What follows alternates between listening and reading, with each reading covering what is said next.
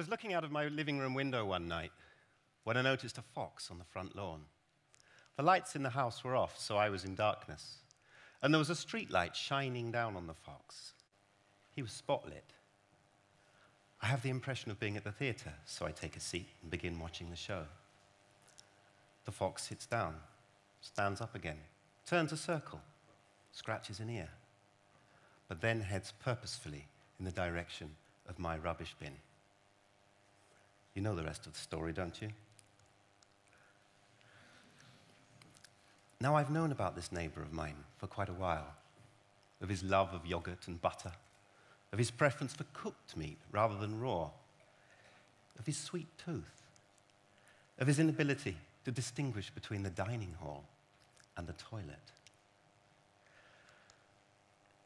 A neighbor of mine was over the fence one morning with one of these. He has all sorts of ways to keep the fox away. He was manically spraying his garden, like so. Misting the roses, I ask him. No, he replies, not exactly. I'm spreading lion dung. A blog describes the foxes as public enemy number one. A national newspaper reports that there are 30,000 foxes in London alone. Another paper says the foxes are getting bigger and more deadly. Now, there's a backstory to this hysteria. Foxes in Britain have been hunted for hundreds of years. Fox hunting has been a national sport. But now things are changing. In East London, a fox climbed through an open window and bit 2 sleeping babies. Now, at a consumption rate of 2 babies per fox, and with a fox population of 30,000, how many of babies is that at risk? 60,000. That's in the space of just one night. Imagine the fallout after a whole year. Within 2 years, the human consequences are unimaginable. The local authority, the government, has advised people to keep windows closed at night. Home improvement stores are selling electric fencing.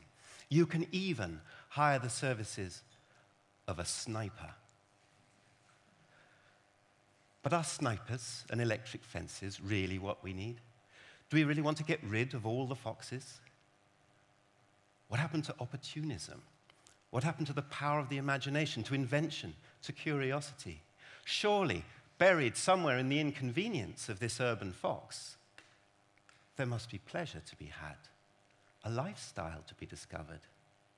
Surely this adversity can be turned to some kind of advantage. Now, they say the night is a time when instinct and intuition take over from logic and reason. That's what happened to me on the night that I saw the fox on the front lawn. That's when I knew what to do about this troublesome character. I'd civilize him. I'd give him culture. I'd show him art. My fox was to begin his aesthetic education by completing an obstacle course. A bag of rubbish or the bin would be placed at one end, and to reach it, the fox would jump through a series of cubes. Surely, I thought, an encounter with these clean, honest, and very rational forms would encourage these qualities in the fox. But I quickly realized he'd cheat. Foxes have a bit of a reputation for cheating. He'd be like one of those people who goes to an art gallery but finds the art boring, so heads straight for the chocolate brownies in the cafe by the exit.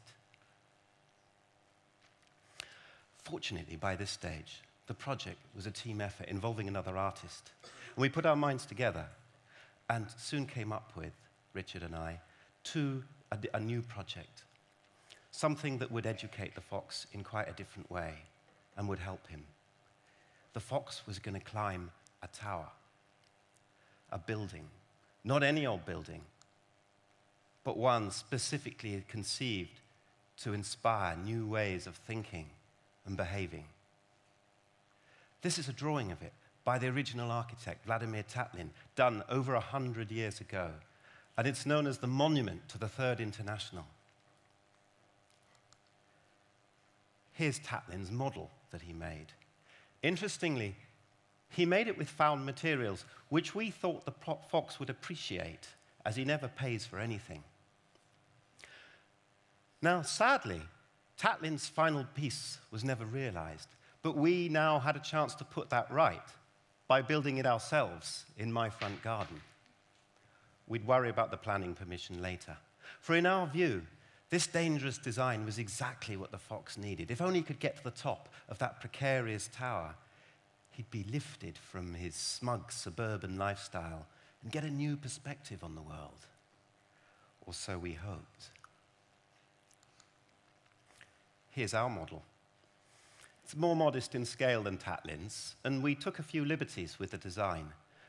One of these was to place the restaurant at the top. That's the strange-looking pod that you see with a hole. This would give our client a rooftop view, and so when filled with fish heads and congealed curry and so forth, would be the fox equivalent of at least a 3-star Michelin restaurant. And here's the completed tower on my front lawn. To be clear then, we were going to leave the meal in that yellow pod at the top, and the fox would come along at night, and he would walk up that spiral walkway that you see going up to the top round the edges. And here it is on a winter's night at about 3 a.m. Here's the fox learning all about art. He seems to be making quite an effort. He's obviously quite a capable and very willing student. Why didn't we think of this earlier?